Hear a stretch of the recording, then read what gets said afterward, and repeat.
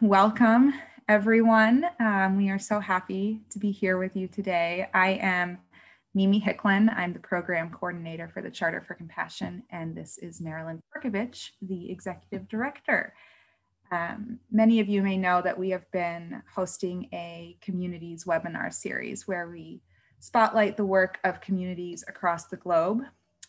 Today, we're kind of stepping back a little bit and focusing on the community's program as it runs within the charter. So we're excited to be doing that. First, I do want to take care of some housekeeping. We are recording the session, so if you signed up, you will receive a copy of that recording. And we're also hoping that we will have time for question and answer throughout the session. So if anything comes to mind that you want to ask, you can use your chat feature. On the bottom of your screen, there are several icons. One of them is chat. And if you open that up to your right, you should be able to type in a little box. And I see that several of you are already, and we will be taking questions throughout the webinar. The other option is there is a Q&A icon at the bottom of the screen that you can use to submit questions. You know, Mimi, I should say mine's at the top of the screen. Oh. I don't know why, but you know.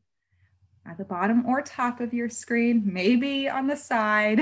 But we're here to help, and we will do our best to get to all of your questions. So Marilyn has shared here the format for our webinar today. We will first give an overview of the charter itself, everything we do and how it fits together. And then we'll focus on compassionate communities specifically. And during that segment of the programming, we'll take you through the website. And then we'll talk about learning hubs, which is a part of our big scale plan. And we'll share a little bit more about what that means and how it works. And finally, working together to bring change. How can we work with meeting in circles to strengthen and amplify the compassionate movement? So between each of these sections, we'll have a little time for question and answer. And like I said, anything that comes up, just post it in chat or in Q&A. Thanks, Mimi.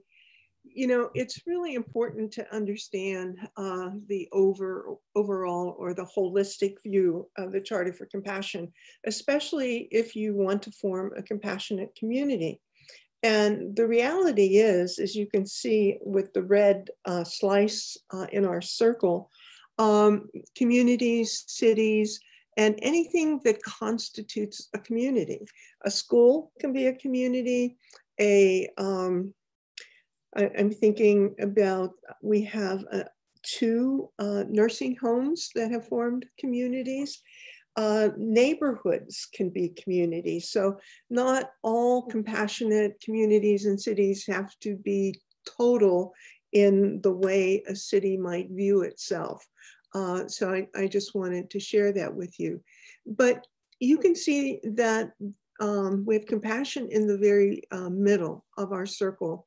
And around it is compassionate transformers, because we really view that anyone who gets involved with the Charter for Compassion is really a person, an individual, or a group, for example, that really can bring about significant change within their community.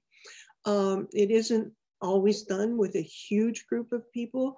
Once you begin to dialogue with others, you find that very quickly you find yourself breaking down into interest areas.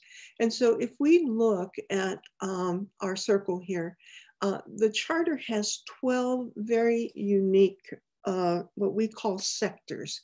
And so if I go from the red and start going around the clock, restorative and social justice, social services, gender relations, that used to be our women and girls. We still have a component in in gender relations of women and girls, but you're going to find, if that is of interest to you, that it has now broken up into a number of different circles as well.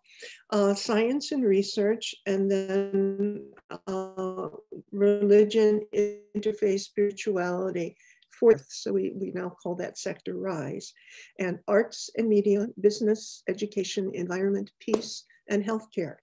So that when you begin to think about, a compassionate city, or if, for example, our social justice group right now is really concentrating on state-sanctioned violence. Our gender group is trying to look at, what does partnership really mean in various circles. And if we look at, what's happening in some of our other circles, and we'll talk about that later, there are ideas that are constantly coming to the forefront, and which we have a lot of I think projects, programs, courses going on because of what's happening in each of those sectors. And they're really all very important to forming a community. If you look beyond the planetary DNA, the compassion transformers, what we have really are our programs. And some of you have gone through the webinars that we've done, the global reads. We had one last night with someone from Australia, and we have one each month. And those global reads or the courses that we offer all support and expand on what is happening within the context of each of these sectors, and then go beyond that. If you begin to think about forming a community that is a compassionate community, you're not going to do it alone. You're going to do it with partners. And when a partner becomes a local partner, they also become an international global partner to the charter. So we have, for example, and boy, I'm just going to throw these out.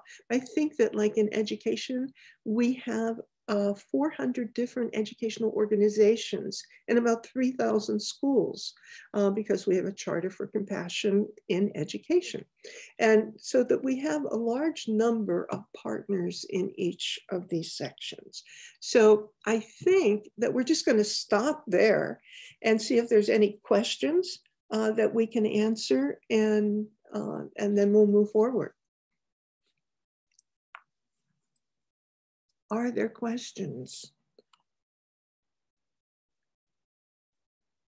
Mimi's smiling. I'm not seeing any questions, but I am just scrolling through the chat box, and we have folks from all over the world. It's pretty neat to see where everyone's joining from.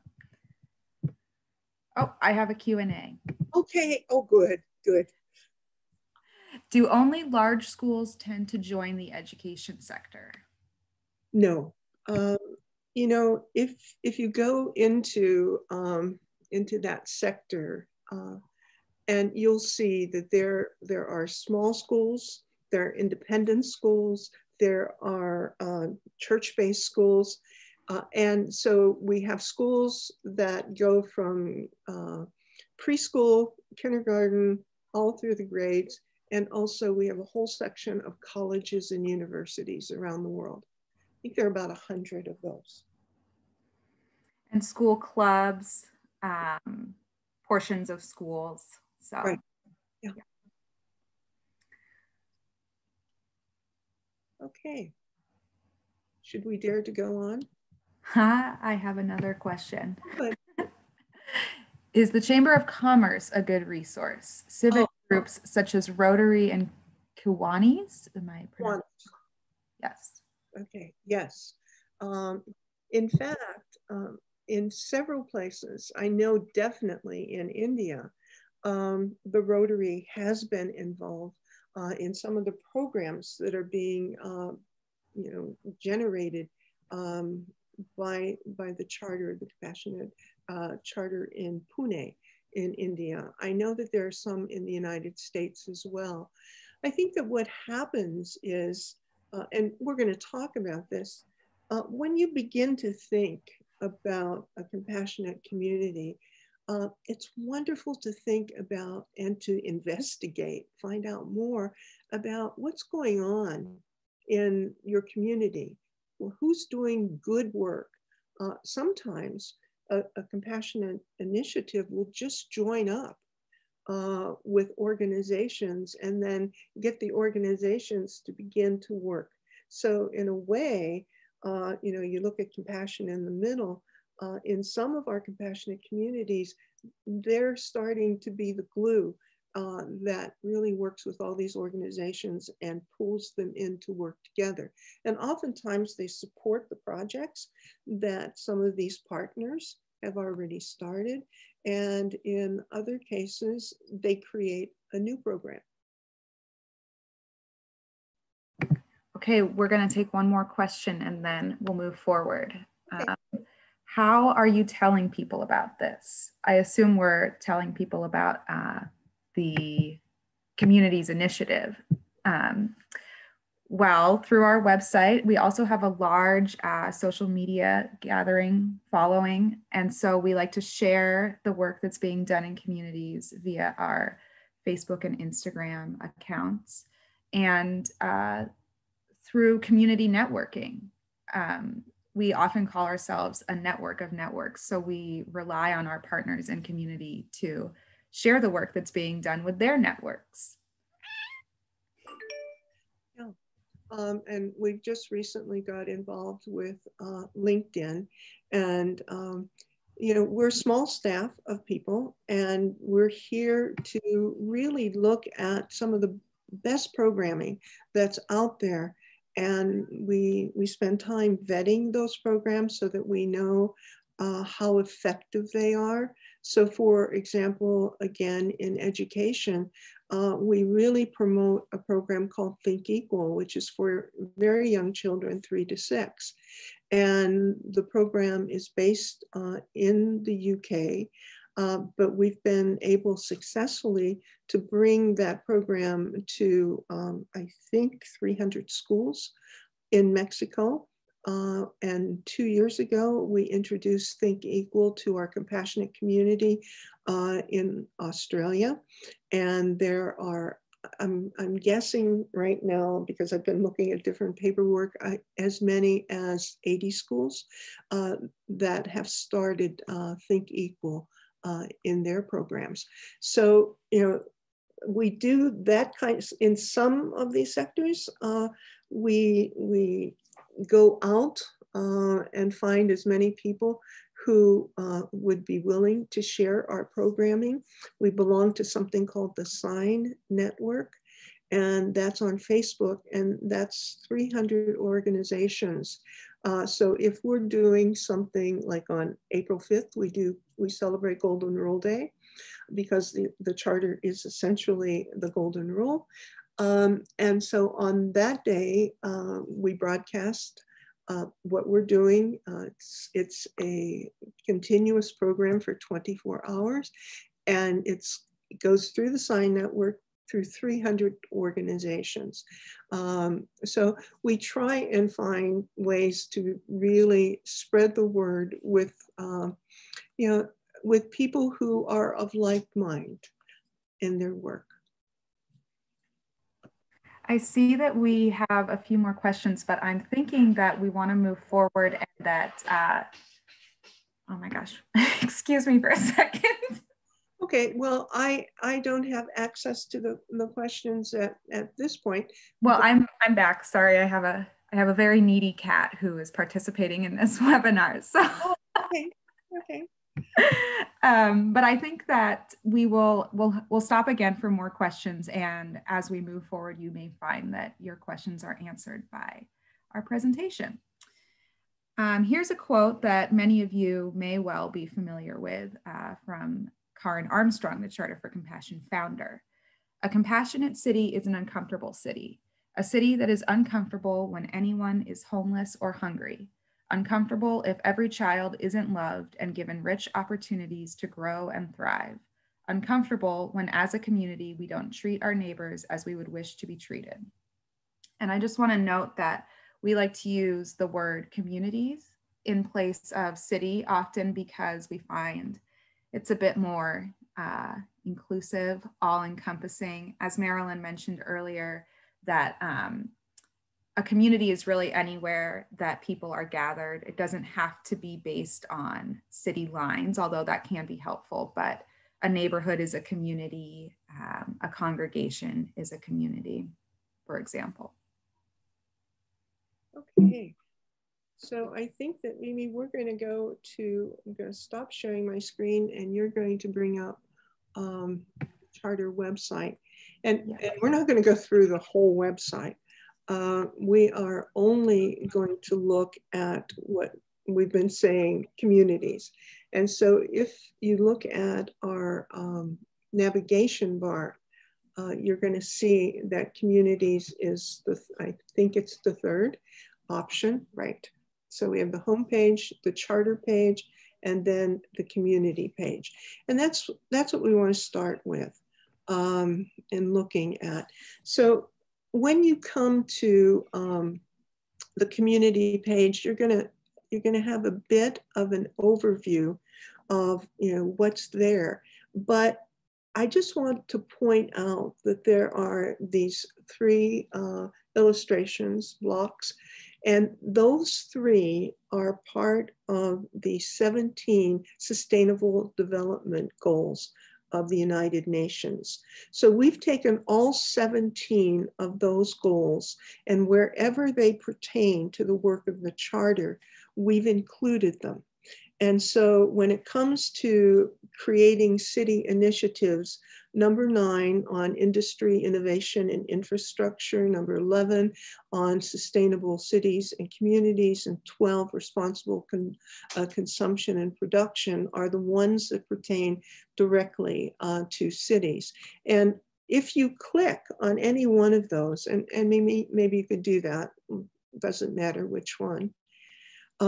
What we've tried to do is to, and if you could slowly scroll down, is to give an overview of what does this really mean in regards to a community, and there's some facts and figures there.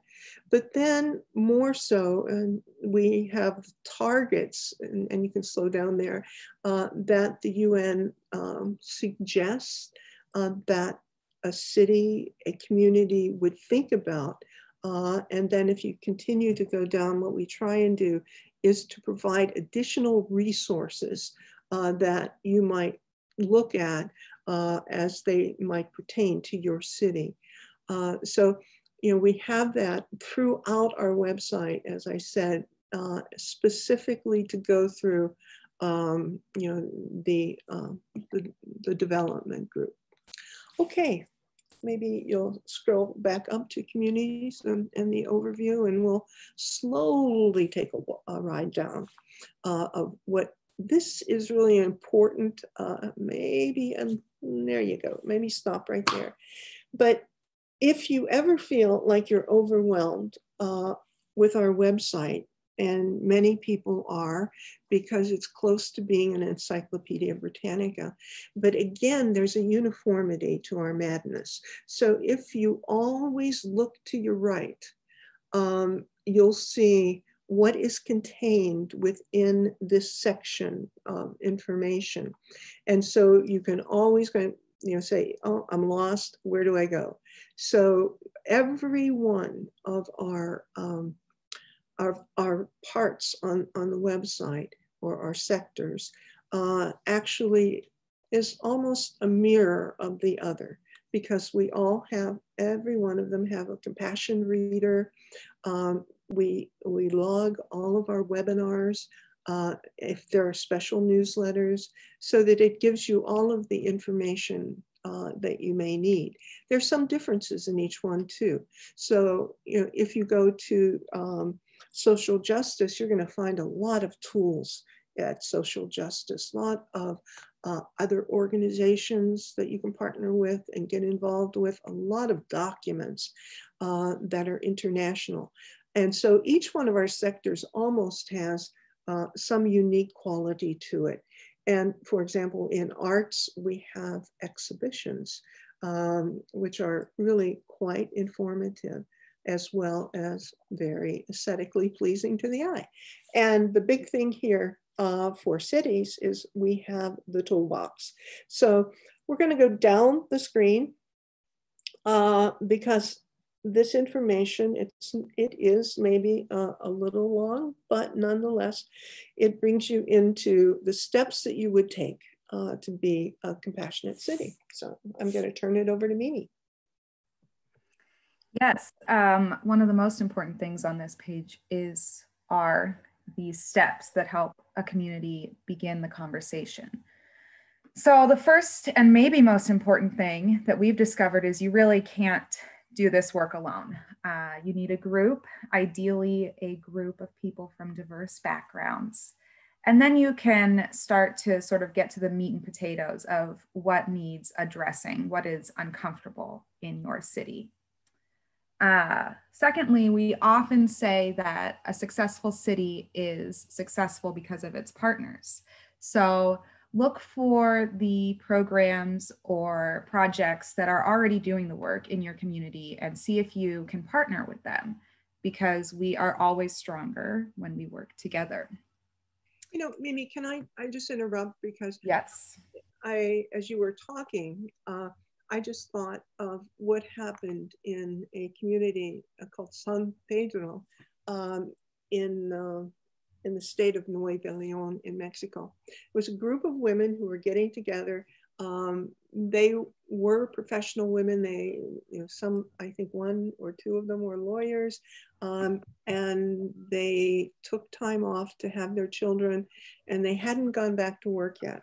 And they would get together and find themselves complaining about the city that they lived in and what needed to be done. And so finally they said, well, you know, guess what? We can do something. And so they formed Compassionate San Pedro. The first thing they did is kind of what you said. They happened to be a like kind of group, but they were small. I think there's 5 women. They're now called Las Madres de San Pedro. And so the godmothers. And they went out and they took an inventory of what needed to be done in their city.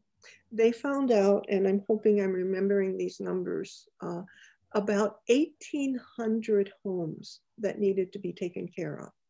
And then they presented it to the city and said, we want to do something about this. And they went about, those 5 women became 800 people because they partnered with the cement company, the lumber yards, people who could offer painting, hundreds of people who could help with fixing. They have done a remarkable job of rebuilding houses, putting new roofs on, and they're featured in a film that we have in this section. But it's just a real example of what a few people can do, and they have been doing this now for a couple of years.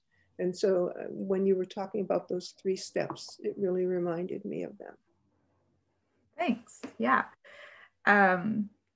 So yeah, number 3, we invite you with this group that you have formed to assess your community, sort of take stock of what's happening, what you think could be happening.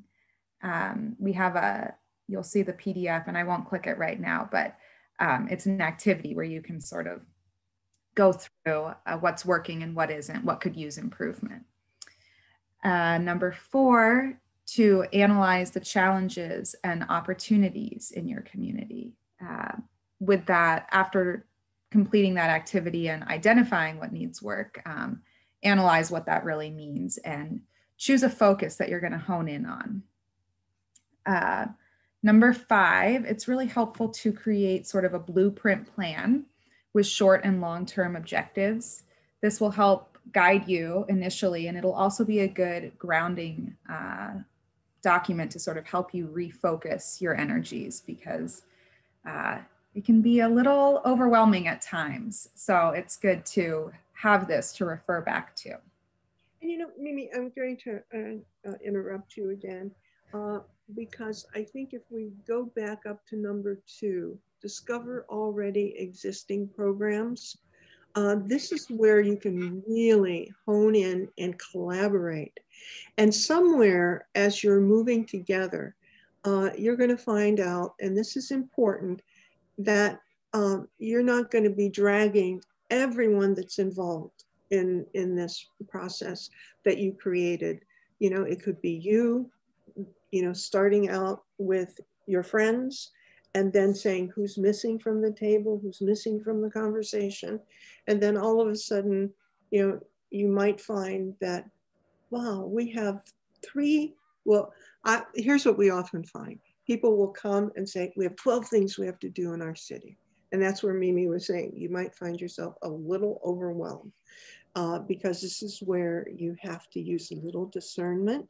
And you have to begin, in many cases, to bring some local government supporters on board. So, you know, you want to find out, you know, who would really be a good person from Jumping ahead.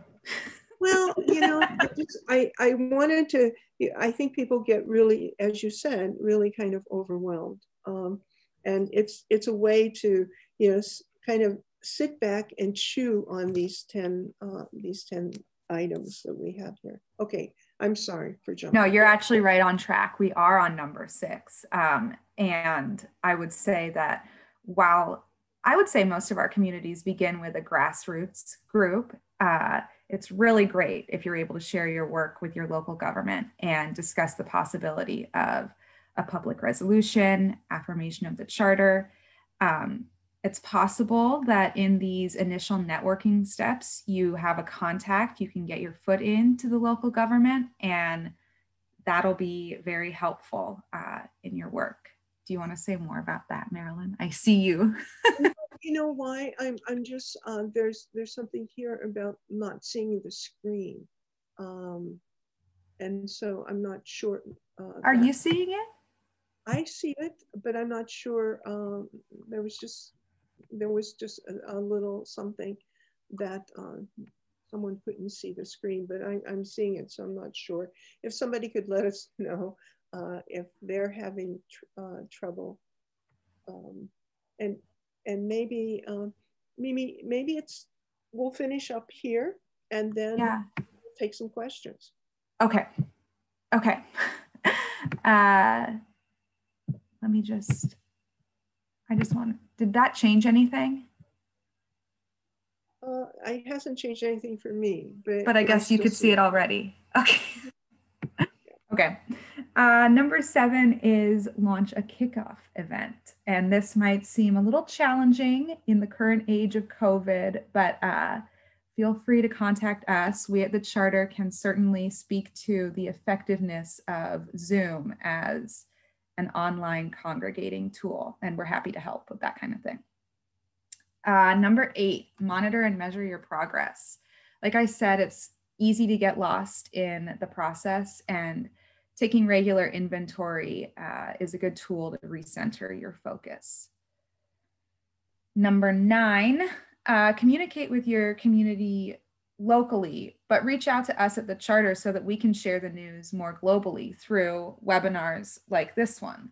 While no 2 communities are identical, it is a sure thing that the work that you might be doing in your community, an initiative you're taking on, will be helpful or insightful for another community across the world. We can all help each other as we come up with best practices in communities. And we're back to the sustainable goals that Marilyn mentioned. That's also sort of a good guiding tool to compare your own community goals and actions against these United Nations Sustainable Development Goals. Right. You know, Mimi, why don't you just move the page up the beginning? And, you know, we want to say that we have this incredible toolbox that was built by members of the Charter for Compassion internationally. A number of years ago, we said, what do you need? To people who were forming compassionate cities. And so for, I think, almost 9 months, we had a Google Doc up, and people from all over the world contributed to that Google Doc. And then we worked with people from the University of Kansas who've been around for 30 years in the development of the Community Toolbox. So we took the ideas from our various compassionate cities at the time, and I think the term, it's a very big technical term, called mashing. We mashed together the needs of the charter initiatives with what the University of Kansas had in its toolbox, and we created the Charter for Compassion toolbox. And you can see right there on the very first page, you have the charter toolbox, and then you have an expanded menu.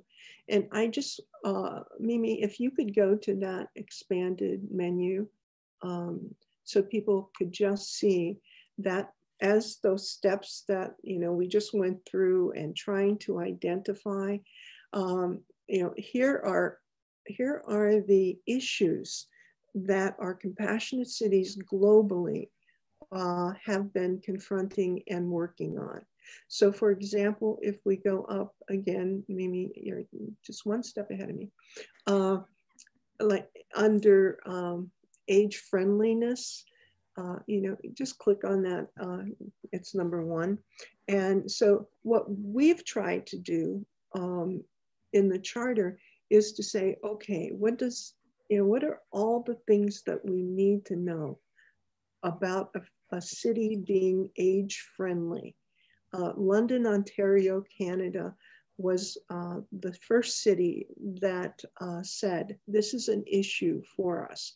And so we don't want to just have you look at the issue. We really want to go through the issue and look, what does that issue look like?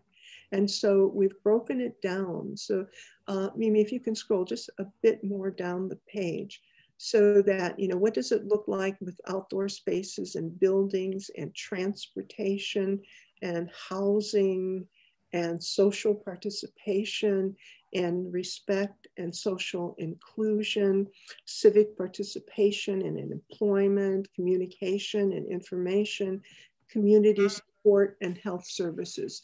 So it's like,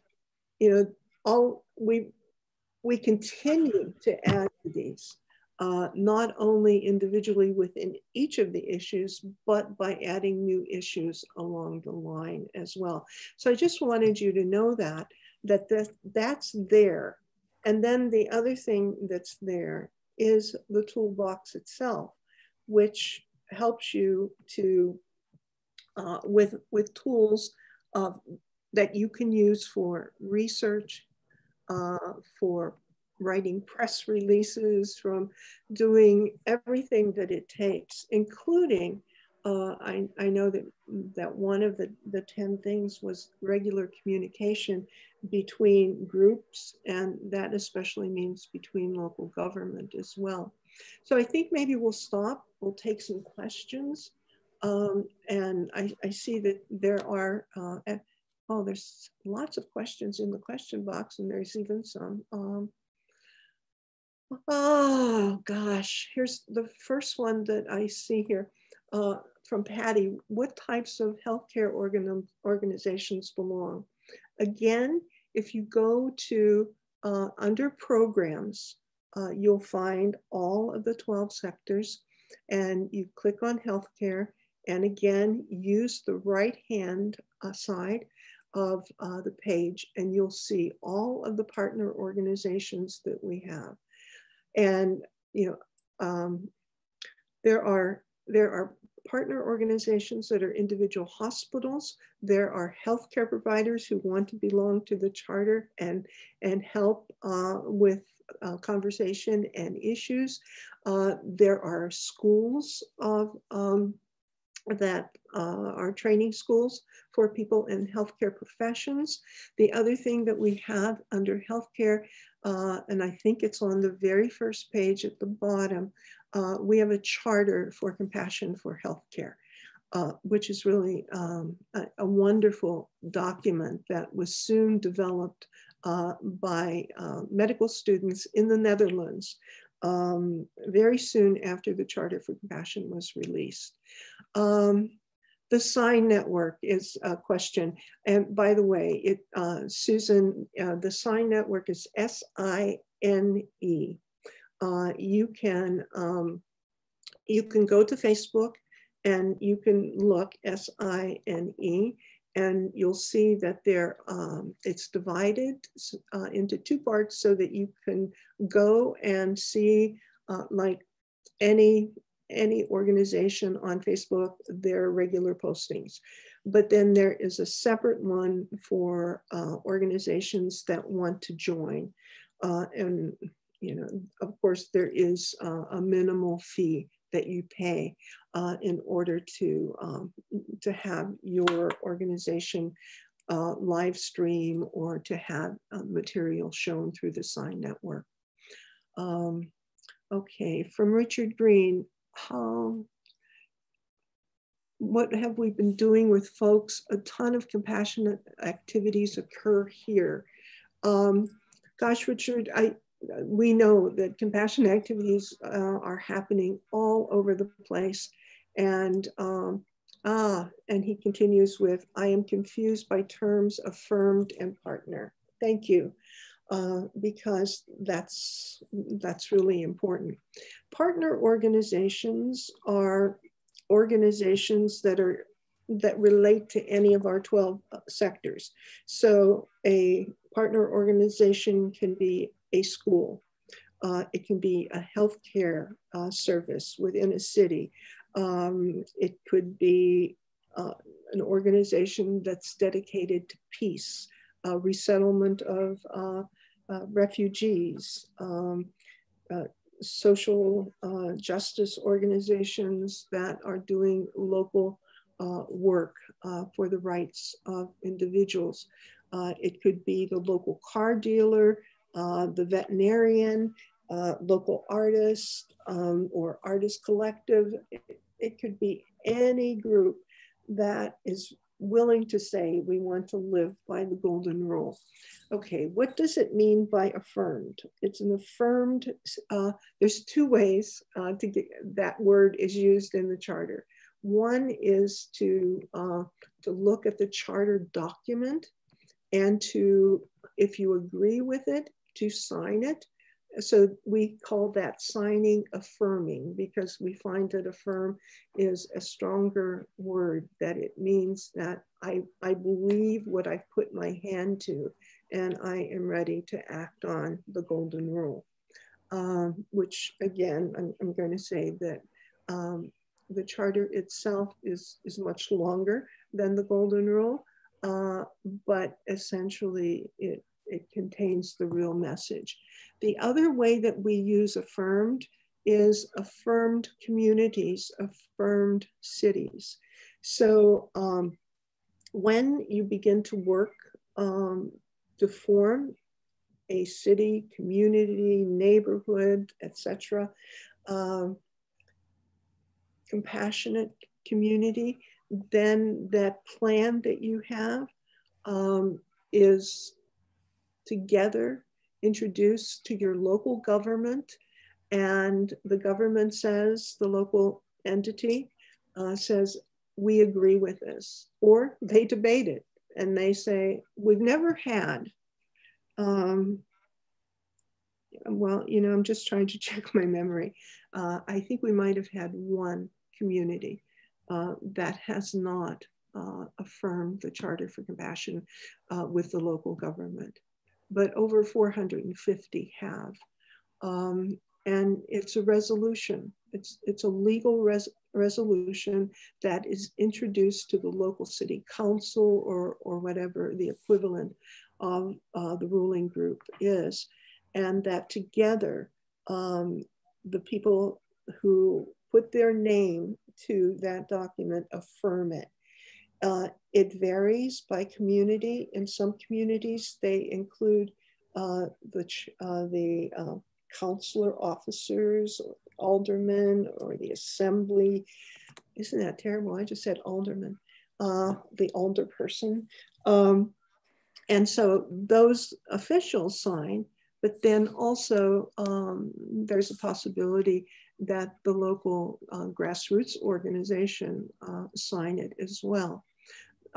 Charters seem to sound a lot alike, but ironically right now in the age that we're living in, many charters are looking at other issues that they want to bring in. So for example, maybe we'll have a chance to look at Pomona.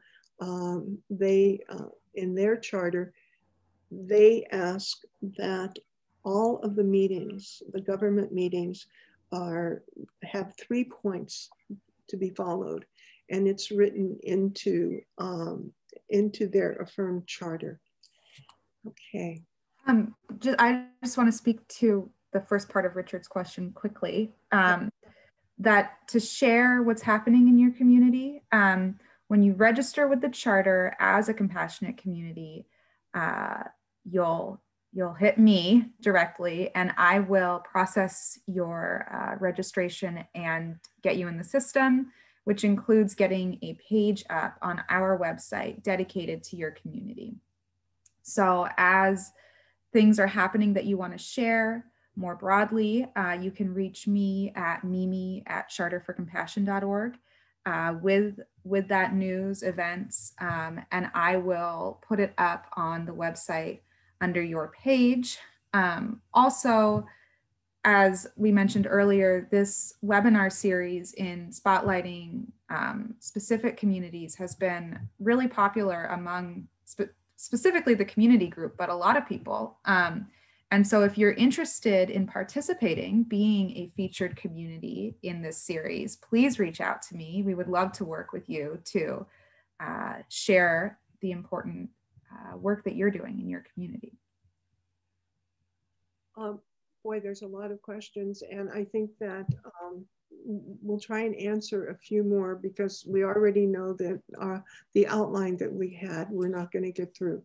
But that's okay because we've set up 2 additional meetings, and we'll show those and send out the links for the next 2 meetings if you still want to follow up with some of this very basic information. It's great to get these questions because so much happens with us that we don't even get down to the minutia that we know. Sometimes we totally forget about, honestly. Susan, no, your community does not have to be an incorporated area. And sometimes I'm not even sure what that means. I mean, we have villages in India. I don't know if they're incorporated, but as a village, they sign. We have, I know that in the United States, there are unincorporated areas. And we do have a few of those who've been part of our work. Am I missing some other questions, Mimi? Because I don't know why my cursor is not friendly today.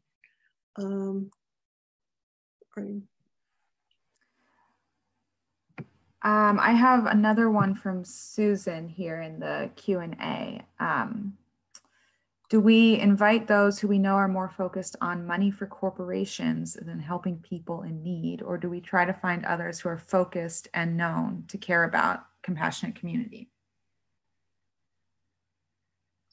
Okay, I'm not sure to invite them to be a part as a partner to the Charter for Compassion.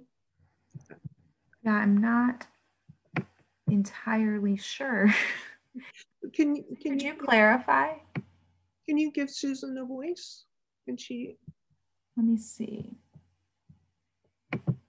Does she want a voice? Yes, I have given Susan a voice. Okay. Yeah, Susan, can you explain a Oh, little? oh, hi, sorry about that. I didn't realize I was on mic. Well, I didn't want to bring in, particular politics. But Marilyn, you spoke about you're trying to create compassionate communities, and you have a group that, all the steps that you were talking about, and who do you bring in from your community to help you, to help with that work, or you're partnering with them in that work and inviting them to do that work with you. And you mentioned your local government, and I just I have Kevin McCarthy as my local representative, and his focus is money and corporations. And I mean, do I go there and talk to him and say, do you want to be for compassionate toward people in need in our community? It's clearly not part of his politics that I have seen. Yeah, I think that now I understand. He is a national figure, obviously. And I think that when we talk about compassionate communities, we're talking, about the local groups. I don't know if there ever will be a time. We have a few countries that have signed the Charter for Compassion. On September 21st of this year, Australia will have in front of it, well, it already knows it's coming, to pass the Charter for Compassion for Australia to be the first compassionate continent.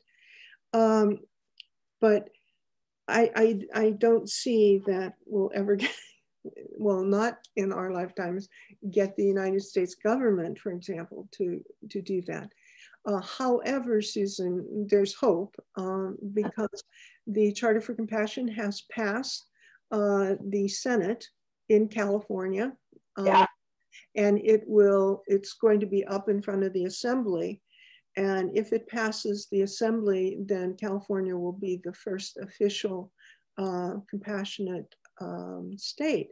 And so I think that what you do is, this is a basic organizing strategy, and that is you work from the grassroots, you work the ground, and you bring in partners that are doing outstanding work, partners who want to do outstanding work in their community, individuals who are there and saying, gosh, I want to do something about those new refugees who came into our community.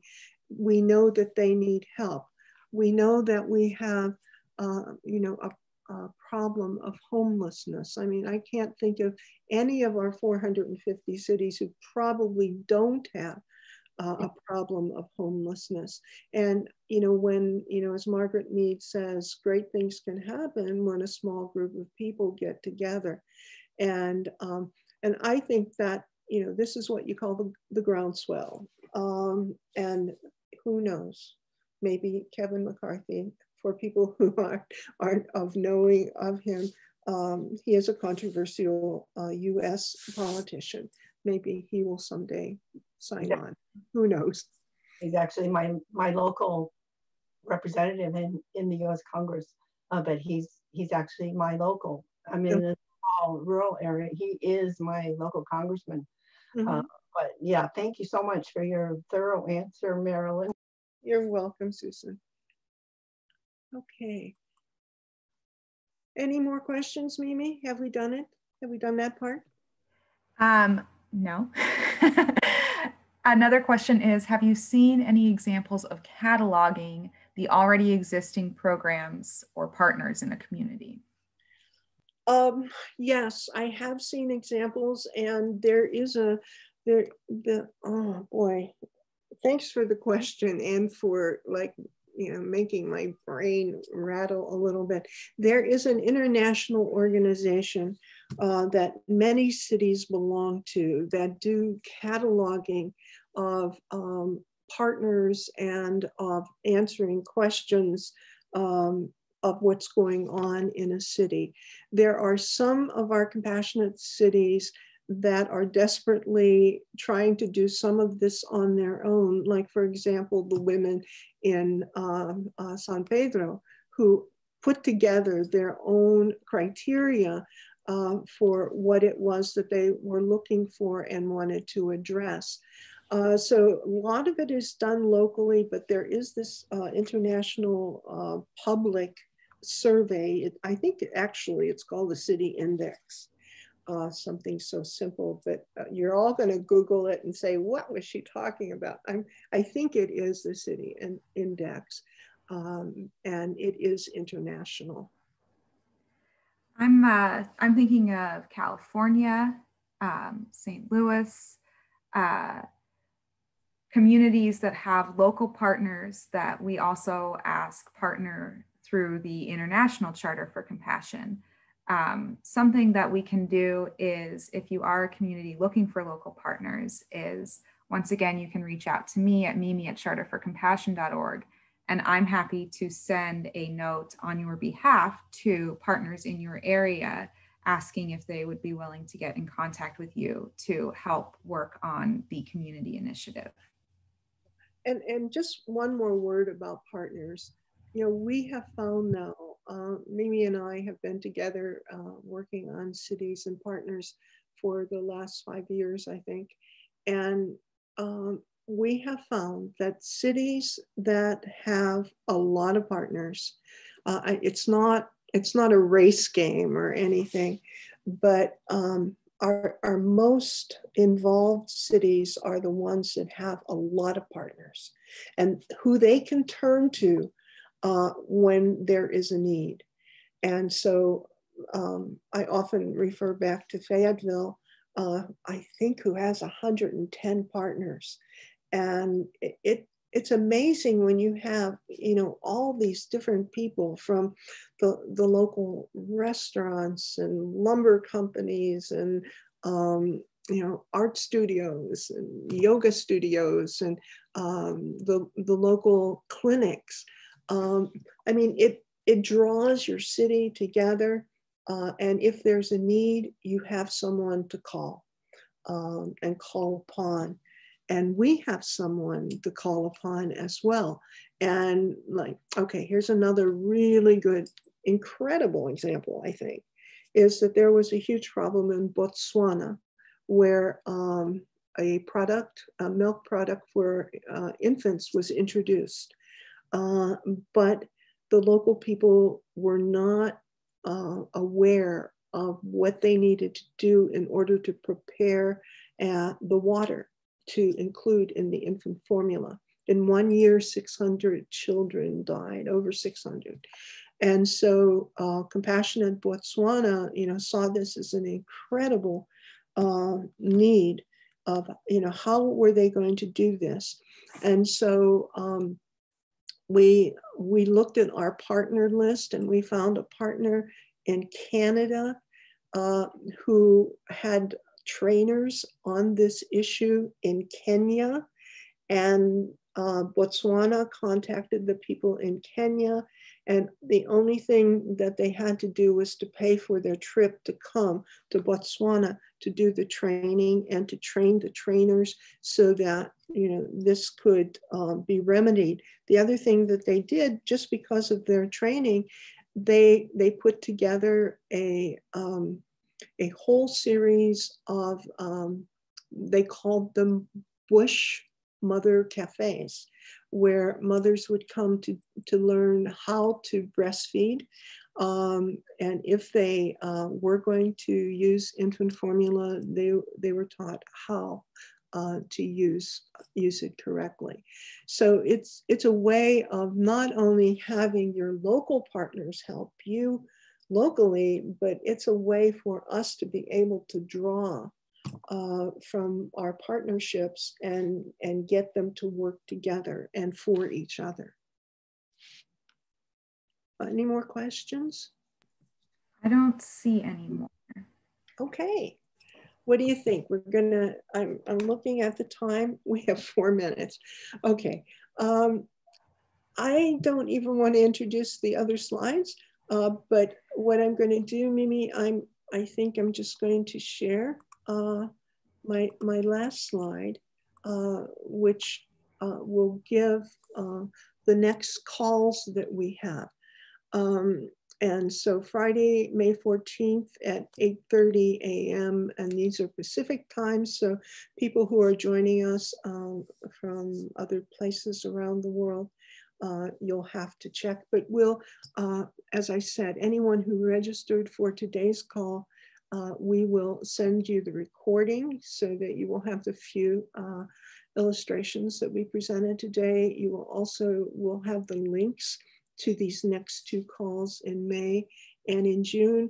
The one thing that we'd like to see right now in the chat box is, your interest, because if you are interested in starting a Compassionate City, we'd love to start a small circle and maybe get 1 or 2 seasoned people from other Compassionate Cities to join in on the call.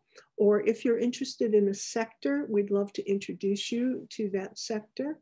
If you want to be a volunteer for the charter, and gosh, we have an awful lot that you can help us with, just let us know that. And so if you put that in the chat box right now, that would be fantastic.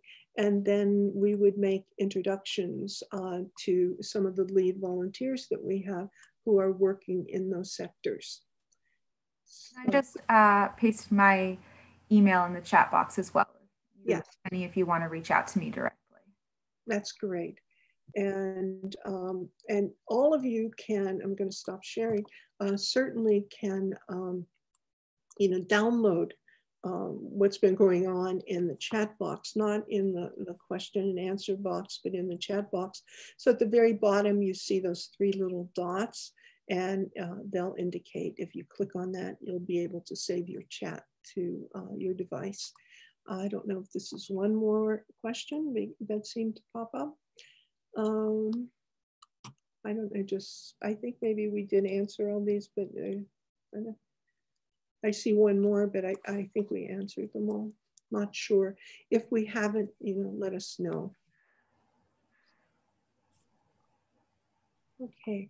And please, we'll stay on for just another minute or 2, so that if you want to put something in the chat box, so that give us a little work to do by being in touch with you. We look forward to doing that. Thank you all. And hopefully we'll see some of you the next time around. Bye. Maybe, is it possible to turn on the microphone so that others can say goodbye? Let's see.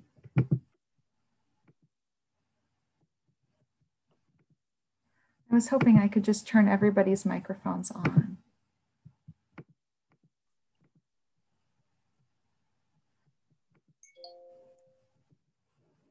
No, I don't know why it's not.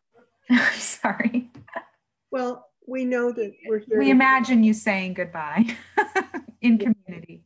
Thank you so much. Thank you. Bye.